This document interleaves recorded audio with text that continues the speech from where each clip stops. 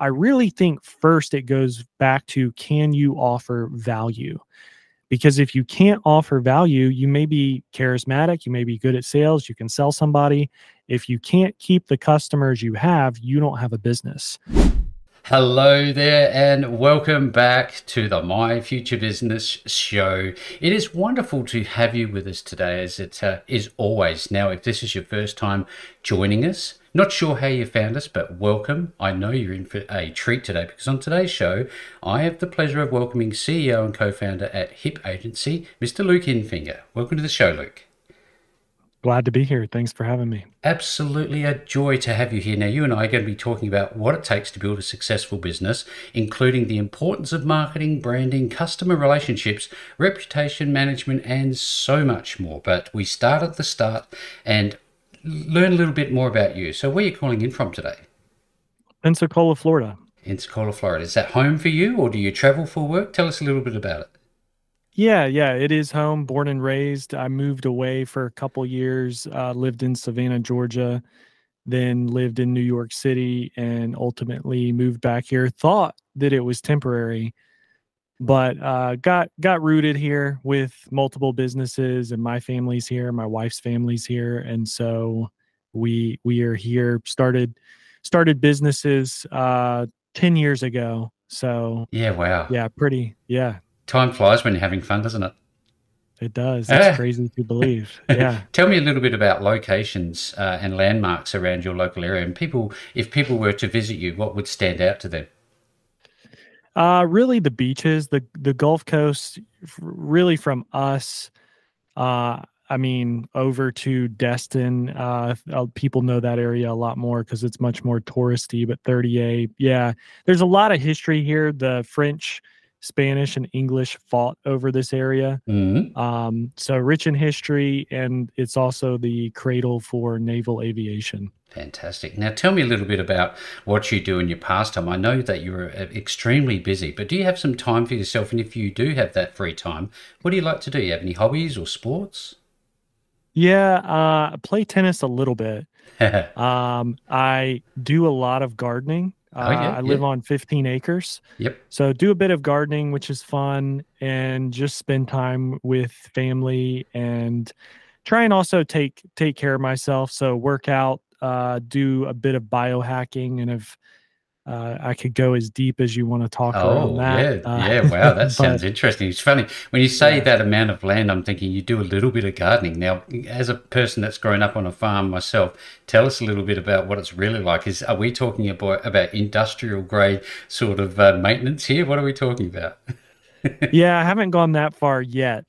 So really I just have 100 square yards really that I work with. So greenhouse, raised beds, chickens, Beautiful. um, couple dogs, couple cats, that type of Yeah. thing. So haven't gone too crazy yet. Well, it's funny you should talk about this, because there's lots of entrepreneurs that have not walked the path that you have thus far, Luke. And oftentimes they think, I'm just going to go gun ho, and it's always going to be about work, and they never give themselves the opportunity to have that break. But how important is that, getting away and just disappearing onto your property for a while? How important is that for you? Yeah, I would say it's very important and has become a lot more important with family. Yep. There's seasons of life like anything. You can look at a movie, a song, everything has, crescendos and, the climax, and then more calm areas. And I think life is the same way. Yep. And so you have to learn that it can't be 100 miles per hour all the time. However, there may be a season where you have to go 100 miles per hour, and you have to be okay with that, and maybe your family will have to be okay with that too. But Hmm. especially as you get older, I don't know if it's just me, but you realize how you have to take care of yourself Oh, if yes. you want to continue to show up. Yep, absolutely. Thank you very much for the feedback. Now, you've touched on a topic that is near and dear to my heart, pets. Tell me a little bit about your pets and your dogs and things. Yeah, I got a dog, a little dog, Bolt. He's a mutt and was a rescue dog. Yep. And we rescued him probably 9 years ago. and he doesn't get along with other dogs too well. But then I have a flat-coated retriever who is a little over a year old, Clementine. We call her Clemmy. Yep. That's the type of dog I grew up with. So it's like a golden retriever, but it's black. Yep. Um, and she's yeah, trying to train her. She's a wild one. I have a cat, Gracie, and I was never really a cat fan, No, but nor am I. I have to say, after having one, it is the easiest animal and a very smart animal, especially on a farm. It's Yes. nice to have around. Yes. Um, we had a rabbit, Snowball. That didn't work out too well. It's hard to keep rabbits alive. And I've got 8 chickens, 2 roosters, 6 hens, and I have some still of the first round that I had, but the first round got attacked by raccoons, so I had to Oh, figure out that problem. yeah, oh, yes. And, when other animals learn that chickens are around, it can be Here they very hard come. to keep them. Yeah. Yes. No, So look, this is why the My Future Business is different because we know that businesses fundamentally don't change too much on the surface, but certainly the leadership behind the businesses and the lifestyles and the private lives of people do change. So I really do appreciate you sharing. Now, if we could go along that sort of same line for a moment, tell us a little bit about what life was like for you growing up. yeah, life growing up, I was homeschooled. Mm-hmm. So already that's a lot different. Yep. The positives around, I'll focus on the positives within that. Mm-hmm. Uh, you can ultimately create whatever you want to create, being homeschooled. So I think that's really good for creativity because I was never told, "Oh, you can't do that," or "You can't think that way," or "Think this way," or, "You need to quiet down," because I was really the only one around. I had older siblings, Mm-hmm. but I was able to, think a lot, be creative, and also, I was raised in a household where I wouldn't say we were poor, but it was more, of a mindset that money was not really in infinite supply or really in a large supply at Yep. all. Yep. And so, I feel like a lot of people my age may come from that. My grandparents were in the depression, that type of thing. But as I got older, I noticed the baby boomers were, a very hardworking generation. Mm-hmm. And my friends started to just get a lot of things handed to them. Not necessarily a bad thing, but I had to go out and work for anything that I wanted. Yep. So I can remember even being 14. I'd put the lawnmower in the back of the car, and my mom would drive to certain streets and areas, and I would go door to door, just, asking if people would let me mow their lawn for 20 bucks or whatever it was. Yeah. And I do think that that really helped me a lot because it instilled a level of persistence in me that I believe I still have today and has served me really well. And I Mm-hmm. can see in some friends, when I talk to them or see what's going on, they just don't have that. Again, not necessarily a bad Bad thing, thing. Yeah. but I do think that helped me a lot with how I was raised. Thank you for the feedback. I was going to ask you about your first entrepreneurial experience, and that's a wonderful story. Thanks again. Now, tell us a little bit about in your formative years. Many of us have people around us. You've talked a little bit about your parents, and are there other inspirational people, people that have motivated you to, and in terms of your mindset growing up? Is there anybody that was like that around you? The biggest influence on my life early on was probably my grandmother on my Hmm. mom's side. Yeah. Yep. And she was just a very strong, persistent woman. And I really gravitated towards how she just carried herself, how she showed up, her energy. Yep. Uh, and I believe that had a very big impact on my life as well. Yeah. They're cut from a different cloth, aren't they, Luke? Yeah, totally. Tell me a bit about your daily routine because I myself am not an early riser, but often I find myself having to do those sorts of things. Are you an early riser? Well, I kind of go through seasons. I just came off of a 2 year stint where I was waking up around 5:20 every Monday, Wednesday, Friday, working out with a trainer and a small group of guys. I recently changed that in December, and I don't know if I'll keep doing what I'm doing, but now I'm working out a little bit later in the day and getting more sleep. So I more so wake up when the sun comes up. Yep. That's around 6:30 my time right now. Yep. Um, Again, not sure I'm gonna keep that, but just came off a 2 year stint where I was waking up on most days, 5:20, 5:30. And now there is an exercise routine there. Tell us a little bit about how that Yeah. goes for you. Yeah, typically I just do a total body workout. Yep. So we would run with 3 to 4 guys Monday, Wednesday, Friday, and we had a trainer, Grenade, and it was pretty intense. It was fun. But now I'm just doing total body workouts on YouTube. Yep. And, I would say the biggest benefit for me is working out, getting in the sauna for about 30, 40 minutes, getting a really good sweat, and then getting right into the cold plunge. Mm. That's the biggest benefit for me. And most people I talk to, if they can get into a cold plunge, it's the most notable or noticeable difference Yeah. with anything I've ever done. And now I don't know if it's because YouTube is such so in our face nowadays, but I see a lot of that, and I think you must be a brave man to do that. What was it like the first time you took the plunge? Literally. The very first time was in 2018, and it was in this giant kiddie pool in South Florida. A friend of mine, Anthony DiClemente, has a Biohacker Secrets. You can look him up Yeah. Yeah. podcast. Yep. And I went to a retreat. And so I was getting in this pool with probably, I don't know, 10 other guys. I completely locked up because we were unloading ice in this pool for maybe 10 minutes. I mean, it was solid Packed. ice. Yep. And I remember him getting in my face and yelling, breathe, Ah. because my arms had kind of locked up and I was not breathing. And I got out, I stood in the sun. So I was probably in there 3 minutes, got out, stood in the sun, and that was South Florida in the summer. So it was probably 90 degrees or so, Mm. and just felt incredible. And what's interesting is I had never done it much after that. I started taking cold showers, but it's not really the Not same. the same. And we bought a cold plunge probably about a year ago. And I even have one at my home now. I do it on the low end 3 times a week. Sometimes I do it every single day. And yeah, I mean, you can look it up, just the chemical reaction that your body Yes. has and the chemicals that are released. It's probably the most clear mentally that you'll ever feel, especially if you can do it outside and get out and stand in the sun.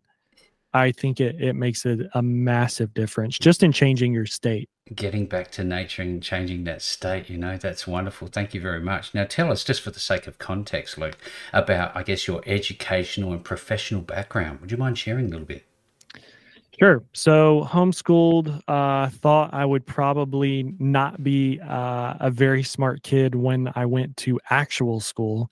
So I started going to a college, a junior college locally, obviously, in 10th grade or so. There's a program you can do called dual enrollment, where Hmm. you're enrolled in high school, but you also start taking some college classes, getting those prerequisites out of the way.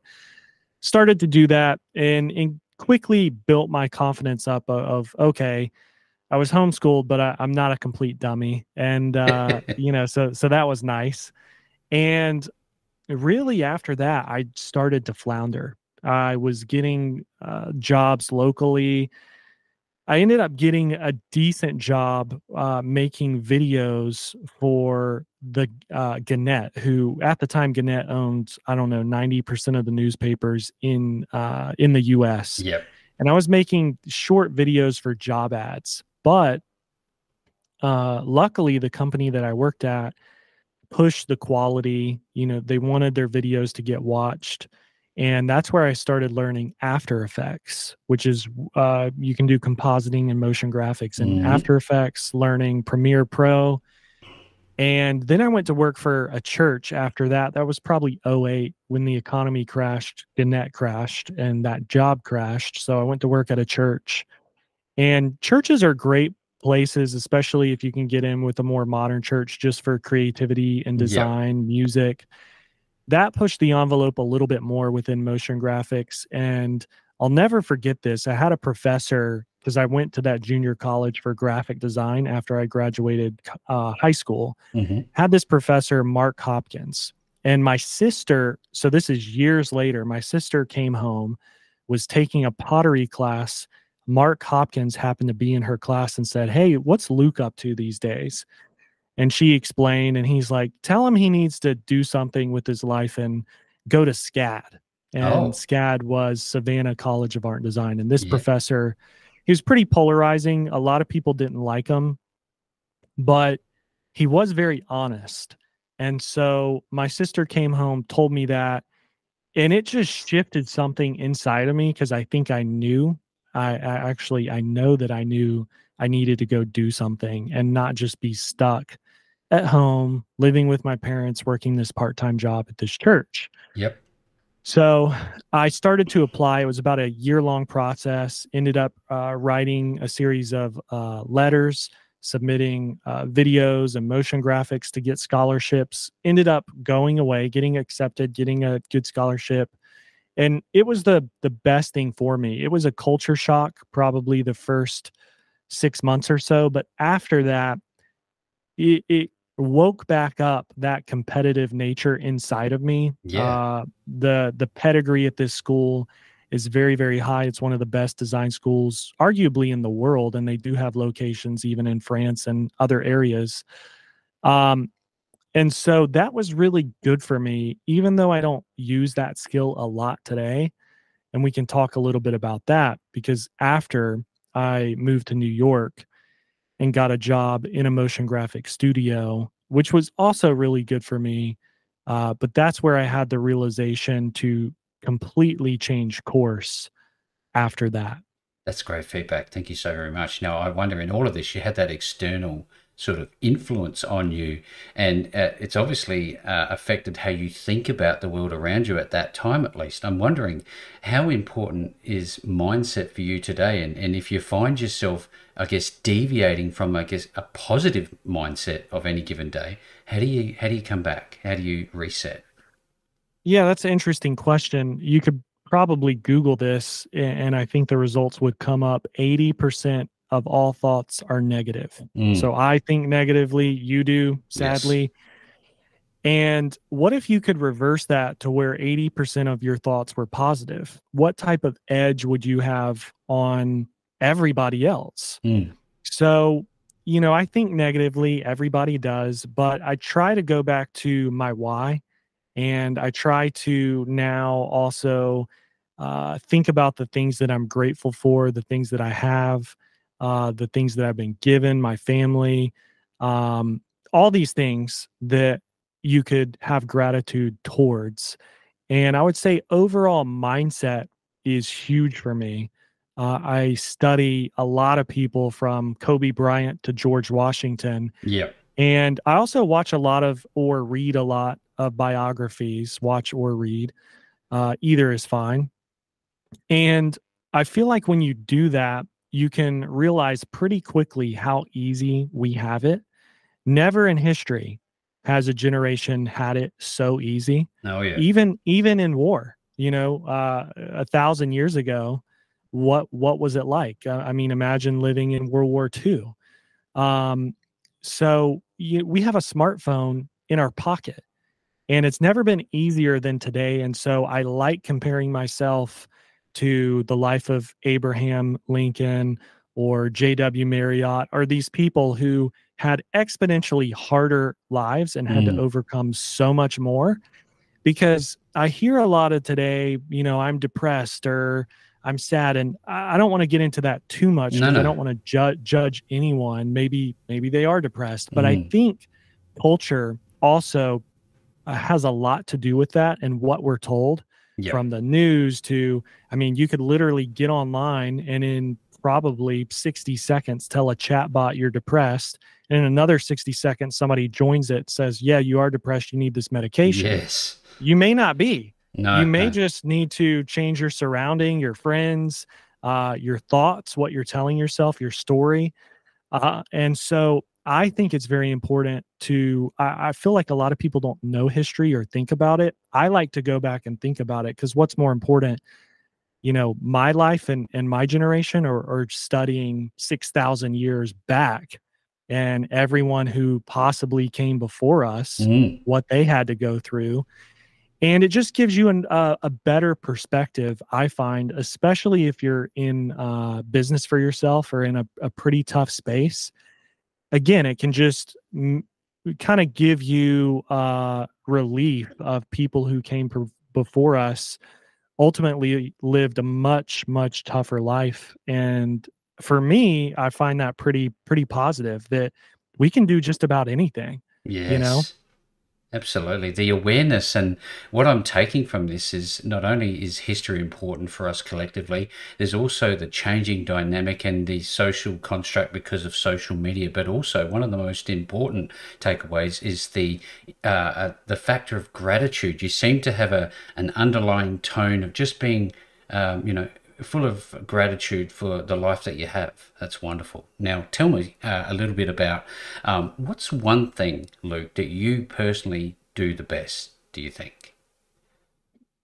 I think it's connecting with people one on one. Mm, If I had to narrow it down to one thing, that's what I've always been able to do really well. I'm not going to say I'm the best at it, but for me and my skill set, that's probably the best skill set I have from a team member or an interesting person or maybe a prospect or a potential partnership we could have or someone I could learn from. I just have the ability to connect. And I think it's because people can feel, while I'm not the most charismatic person or best spoken person, people can just feel an authenticity yeah, behind that, I hope. definitely. And I think if you are authentic and if you are real, people respond to that. So that's what I would tell people is I see all these people online who are so charismatic and can speak so well and get a big following. But at the end of the day, if that's not real, it Mm. doesn't really matter. And so I would just say be you. And I feel like a lot of times people are really attracted to authenticity. Yeah, just be you. It's such an amazing, simple formula, but yet so many think that they have to live up to some other standard because of social media usually. But tell me a little bit about the bucket list. I have a bucket list. There's so many things that I want to do in my life. Do you have a bucket list? I do. So I have a morning formula, and essentially it goes through a series of things that I'd like to do, Mm, but then it goes through affirmations and who I would like to be as well. And so for me, a bucket list isn't just go here or get this, it's mm. who do I really want to become in life because it's so short. So that's really what I focus on more than anything is who I'm becoming. And if I can really just focus on that, everything else will fall into place, even the material things that I may want, if that makes sense. Absolutely makes sense. Now tell me, what's one thing that makes life worthwhile for you today? Has it changed over the years? Oh, yeah, it's changed drastically. I would say it's kids, honestly. I think kids are I don't know if it's the best kept secret, but certainly for me, it was. Before having kids, there was a lot of fear around that, uncertainty, a lot of anxiety. Even when my daughter was born, I can remember being so anxious that she might be hurt. I would Mm. even wake up in the middle of the night and like jump across my wife, thinking my daughter was free falling in a bassinet trying to catch her. I've been there. And yeah, that wore off about a year into it, and I Yep. could really just enjoy it. Yep. I think kids are the greatest gift ever in the Yep. world. I mean, a billion things, maybe more, have to go right for this child to be born. And while we can explain it, we still kind of can't. Like if you really think about it, it's very hard to explain that something so incredible can come from basically nothing, you Yep. know? Yep. Absolutely. Um, and so I think it's the greatest gift, and it really changed my life. And I started thinking about things that I had never thought about before, legacy, bloodline, generations after me. And I'll never forget this. I was interviewing somebody actually in this room probably a year ago, and he said, I think through the lens now of, would my kids be proud of me? Would my daughter be proud of me? And I just thought that was really profound because a lot of people just don't think that way. And if you don't have kids, you probably are not going to You're not think that aware of way it, are because you? yeah. And so now I have two. My daughter just turned 6 yesterday. Her name's Aislinn, and then Ezra was born a little over 7 months ago. Hmm. But, just the fact that I was able to have kids who will be here when I'm gone, carry out, hopefully other generations and people who are positive in this world and can give back and do good things. Hopefully, again, that's what I pray for, and that's what I try and instill in my kids. Yep. Um, I don't know. For me, it's just really the coolest thing to think about. And when I'm with my kids, time really stands still. And when you can find those moments where you can enjoy life that much, uh, you know, why would you want to do anything else? Why Now would you you want have to do? to, Yeah. realistically, but yeah, I mean, the purpose is just so much greater Yep. because it's also, I think there's also something pretty symbolic in living for something greater than yourself. So God, your kids, your spouse. Um, I think that is a big realization too, where I was pretty selfish, Mm. and a lot of us can be. I think that's human nature. But I would say a lot of my selfishness has worn down, which has been a really good thing. And just given me a lot of perspective that I didn't have before getting married, before having kids. It's the softening of the edges, isn't it? Oh yeah, Now, yeah, it tell me really a little is. bit about. I guess you've touched on legacy, and now that we're talking about children, I'd love to talk about, I guess, values and principles, and whether or not they are part of the legacy that you want to leave your kids, and whether or not any of those values and principles would transfer into the business space. Yeah, I think being a very giving person is a principle that I want to live by. And so I don't want to just give things away to people who are not going to steward them. But in some cases, I think you have to. If you Mm. feel called to give to that person, you just give and hope that it goes out and does good. But that's one thing that I'm always looking for. I can't give my time like I used to. I used to give my time a lot in the early days of business when I didn't have a lot of clients and I Mm. didn't have access to money.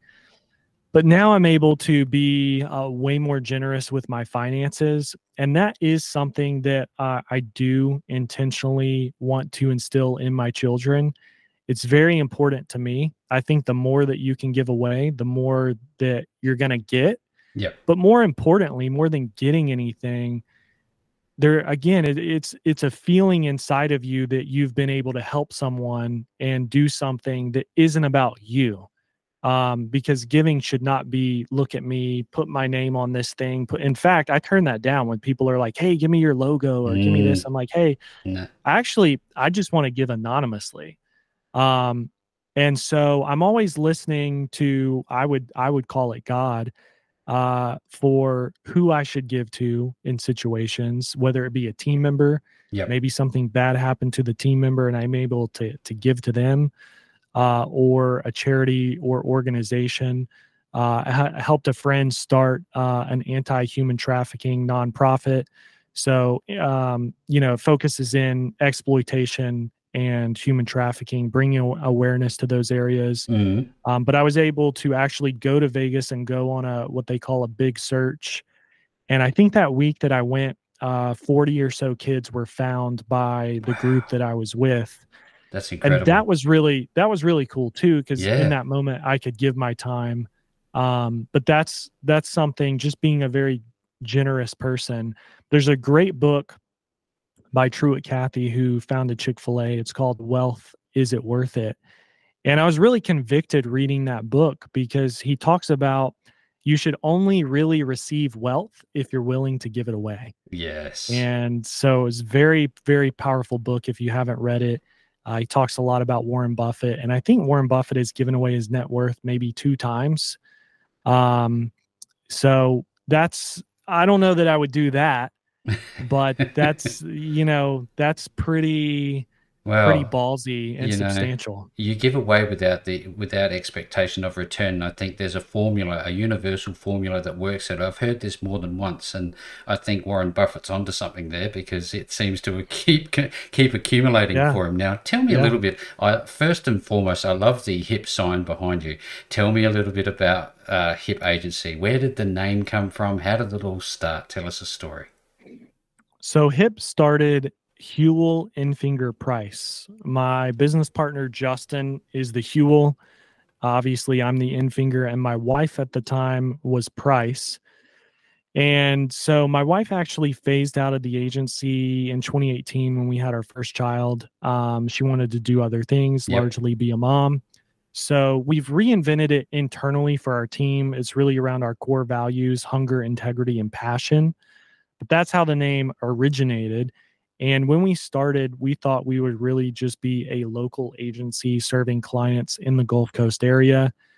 There's a big healthcare scene here. And so quickly we began working in healthcare, working for a very prominent orthopedic surgery group. And someone heard about us. This someone was Dr. Ben Fishbein, who's an orthodontist. Long story short, we courted each other for about a year, started working together, Yep. really turned into us doing all of his digital marketing. He ended up becoming the fastest growing orthodontist in the country, probably in the world if it was in the country, because the US is the biggest orthodontic market. Mm-hmm. And that really launched us into, I'll say, stardom within orthodontics, just becoming known, getting out of obscurity. He would speak on stage, no strings attached. We would be a small part of his story. But then he had his own event, and I went and spoke at that event and had no expectation of what would happen. And it's a small event, so there's probably maybe 10 doctors that come. They bring their team. It's called Fishbein Fundamentals. And probably 5 people came up to me right after I spoke. Hey, we want to do business with you. Ended up partnering with them, and it just began to snowball to the degree in 2020 we declared orthodontics would be the only vertical that we worked in. Ah. And it's really been able to help us expand beyond marketing. So today we have our own curriculum, we have books, we have courses, we have software, because what we realized is while orthodontists and dentists are very educated people, most of them don't even take one business class. And so we began to plug all the leaks on the business side of the practice, or as many as we can, because a lot of times we found when we were just doing marketing, it would really expose problems more, not fix them. It's kind of like a leaky bucket. Yeah. If your operations and your business has all these leaks in the bucket and you turn on the faucet, which is the marketing, and the water starts shooting in the bucket and going in 100 different directions, that's not really good, obviously. And so, our framework has really become repairing that leaky bucket and getting people ready to really have success. It's not overnight. It's not a light switch. While we hear all these crazy claims about marketing, most of them probably aren't very realistic. It's hard work like anything else, and you Mm. have to be set up in a way to capitalize on the marketing. So there seems to be a balance between all different things nowadays, especially in the digital space, from a transition between, I guess, a traditional bricks and mortar as well as a digital environment. How do you manage the crossover? Is there a crossover in terms of your approach? There is a crossover. I will say organic as well as boots on the ground, traditional marketing, local marketing, Mm. especially for small business, is very important. So, we focus on those things in regards to teaching people and exposing them to other things they should be doing just outside of digital. Yeah. But digital is probably the lowest barrier to entry and the easiest to scale because Yep. you have much more control over what you're doing. So I think both are very important. I mean, we even tell people, hey, send mailers. People say, oh, mail's dead. It just goes in the trash. Well, we even do it for ourselves. We just got 2 clients from it. Yeah, fantastic. So I think you can do all these other things if they're done right, and you have to measure it. So something may not work for you and it worked for somebody else. Maybe it doesn't work in your area, or maybe you took the wrong approach. So I always tell people I want to be everywhere. I want omnipresence. So I'm going to do direct mail. I'm going to send emails. I'm going to send text messages. I'm going to run ads on Facebook, Instagram, Google, do SEO, put out content, podcast, because the more you do, it's just visibility. And I tell people too, I just need one. I don't need 10. If I do something and it gets one new partner from it, that's great. We'll keep doing it and it'll probably compound and scale. And so, yeah, I mean that's really my philosophy, but I do believe digital gives us the most control. I know that there are so many different ways to, get in front of your best clients, customers, or patients. Are you finding, given all the data sets that you must have access to, is there one technique that's sticking out over others? I would say it's most likely Facebook ads, meta ads, so Facebook and Instagram. If Hmm. if you want to get in front of people, you have no brand, nobody knows who you are. You could create something of value in a day or an hour, especially with Chat GPT. Oh, yeah. I was going You to may ask you have to about wordsmith it. Yeah, that. may have to wordsmith it a bit, beef it up. But you can create something of value. You can place an ad. You can get a lead. Now, the trick is you can't just rely on automated messaging to follow up with the lead. You actually have to pick up the phone, which a lot of young people don't really understand. Oh, I put them into my automation sequence. Hey, that's great. I get, hundreds of emails a day. I could pull up my phone right now. There'd probably be 15 missed calls. There'd Oh, be yeah. voicemails from today. I don't check any of it. Mm. So unless you have the right follow up cadence off that lead, you're probably never going to get a hold of people. So there's a certain type of cadence you have to follow. For instance, if I were to call Zach here, who's on the other side of me, I'd call him, leave him a voicemail. I'd send him a text right away. Hey, Zach, that was me who just called you. This is Luke at Hip Creative, blah, blah, blah. I'd probably send him an email. I'd do that again in 2 hours, change the messaging. I'd do that again the next day, change the messaging. Again, we're talking about persistence, but Yep. he reached out to me. He wanted that thing that offered value in whatever it was. And then if you get a hold of somebody and you can have a good conversation with them, it's pretty easy. I've been able to start other companies now outside of Hip, and with zero brand, nobody knew who I was. I started getting clients. And so I really think first it goes back to, can you offer value? Because if you can't offer value, you may be charismatic, you may be good at sales, you can sell somebody. If you can't keep the customers you have, you don't have a business. So first, I would focus on where can I create value. If I'm not sure, I would read a book, take a course, learn something, learn a specific vertical. I would be 100% certain I can add value there. And then I would go do the marketing and the sales portion, because then it's easy. Wow, I could just pick your brain for hours. I'm absolutely sure and certain of that. Thank you very much, Luke. Now, I love process automation and I love software. And I also, if I could just extend on the conversation we just had about making phone calls, I see a lot of technology around nowadays that still uses automation. They pre-record a message, and not only will it send you an SMS, it sends you their audio message as well. Is there a place for that, or do you think it has to be live? Again, I think you can test it. Yep. I know for me, as soon as I hit play on a voicemail, which is maybe twice a week, and I believe that's voicemail drops you're referring to. Yep. If I can tell that it's a voicemail drop, which 9 times out of 10 you can, You I hit the can. delete button. Yeah. Hit the delete button. So I think people are actually craving real human connection more than ever. Yep. And when you can do that, you will get more sales and clients than anybody else. You follow the same formula when you get the client. Actually call them every single week or send them a text. Hey, Zach, just checking in. How are things going? How was this week? How was this month? When you do that and continue to proactively be in front of them, because they'll give you feedback. Oh, this week was terrible. This happened. Sally quit. Hey, I actually have a hiring process, or I've been wanting to talk to you about attrition and how you market your business, not to customers, but to talent. You can find other problems and start to solve those for people. And in a way, I think you want people to somewhat be dependent on you. If you can offer value to them, this is the way of doing business. I need something. I have a problem. I'm not good at something, whatever it may be. I need this to grow.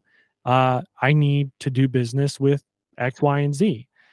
So I think you have to stay in front of people. I think if you can really focus on the human connection and more of a white glove approach to that, Yeah, that you can do just about anything you want to do and scale to any type of level that you want. within business. See, Yeah. people often, and they're business owners, people often want just somebody to listen to them so they can vent, don't they? Hmm. I love this feedback. I'm sure the My Future Business audience are taking a lot of value away from this. Now, I'd love to talk, if we could, Luke, just briefly at least, about frameworks. You have one particular framework called PATH. Tell us about that. Hmm. Yeah. Well, it's a funny word, or acronym It caught rather. my attention. Yeah. Sometimes people think we're saying barf, but uh, that particular framework within HIP is the patient and acquisition retention framework. And that framework has evolved over time, but more than anything, it's a branded system. So within that business, it's the patient acquisition and retention framework. Within another business I have, it's Everest. You want to have some type of branded framework. Recently, I helped my friend brand Eden, and his agency name is Lush Digital. And so I think having these branded systems, it's more memorable. Mm, If I were to tell you my framework is Everest and walk you through what that was, if you're an ideal customer, you'd probably remember that more than just some other person who told you about digital marketing and a website and ads. That's what everybody does. So I do think you should have some type of branded system, yeah. just because you can brand it, you can own it, and it's memorable. Yeah, that's great feedback. Thank you so very much. Now, I wonder, in all of this, there's a lot of complexities. We've talked about your primary vertical. Now, I wonder if they've never had a bit of training in marketing before. What's the onboarding look like when you work with a new client? It is very detailed because we found out pretty quick if you don't turn it into baby steps and spell out every step of the way, people get confused. More than anything, people make assumptions based on past experiences or what they think marketing should be. So onboarding for us is 21 business days. So it's a month.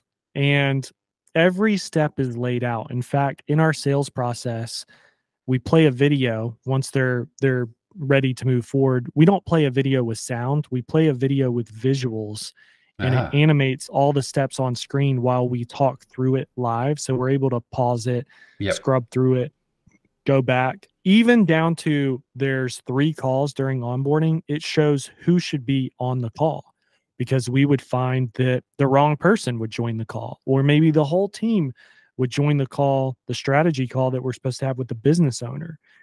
And so I really think you have to take the time to lay out all the steps. You don't want to get too detailed to where you're showing them everything that happens behind the scenes, but everything they need to be aware of, you probably will even have to show them 3 times. So we show them that video. The video's also in a contract, and they initial that they watch it and understand it. mm, And then if people have questions after, we send them a link to the video that does have sound. ah, So the onboarding steps are very, very important, because a lot of agencies will lose a lot of people during onboarding, nobody likes the boring stuff, and onboarding can be very boring because you're getting access to accounts. People don't know logins, passwords. There's a lot of little things, and you have to get information from people. It's not just, hey, sign up It's with us and we'll have details. ads live. Yeah, exactly. Yeah, absolutely. Great feedback. Now, how does it make you feel as the leader of the business when you actually see results and it's changing businesses' lives? How does that make you feel? Well, I think that's what it should be about. That's why we went into businesses. We wanted to help people. Mm, And there's a lot of things I didn't know in the beginning. I still don't know a lot. I still am learning. But uh, when I was able to learn about somebody's business and behind the scenes put a plan together that I really believed in, and then I saw it working, one, it's one of the best feelings you can have professionally. But then two, you get confidence, and then you're able to find new ways of doing things or iterate and make it even better. And so that's what I'm always hoping for and looking for is success stories. And what I found actually is that it's pretty easy to do because most people overlook very simple things. When you're in the business and you're not able to zoom out, a lot of times you'll let things happen or let things slide because it can be very overwhelming day to day when you're in it and when you're yeah. working long hours and working hard. So, for instance, in orthodontics, they say if one new patient phone call is missed a day for a year, that's $1 million in production that your business missed. Wow. So, imagine if you could just scrutinize one thing, the phones, and make sure that you never missed a new patient phone call again. I mean, hypothetically, you could grow your business by a million or in some cases, several million because I will tell you, most orthodontic offices are missing anywhere from 10 to 20% of their phone calls. Within that, there's several new patients a day or per week that they're Waiting. missing. Yeah. Yeah, now a lot of offices are closed on Friday. No office is open on Saturday, and that's when people are off, probably researching, making inquiries and phone calls. So just by focusing on one thing, and working with somebody and perfecting that, I could grow their business by or help them grow their business by $1 million a year. I think most people would be pretty interested in doing that. So yeah, I think it's where I'm going with this. It's really about the foundational things that you can do in a business. It doesn't always have to be this new AI sexy thing. Yeah, look, small hinges swing big doors, they say. And as I've mentioned earlier, Luke, you have so much to offer, so much talent, so much experience. Now, if somebody wants to learn more and maybe even work with you, where are they going to find you? I would say you could go to hip.agency. You could go to the contact us page, or you could email me directly at Luke at Hip Creative Inc. That's INC dot Yep, com. yep.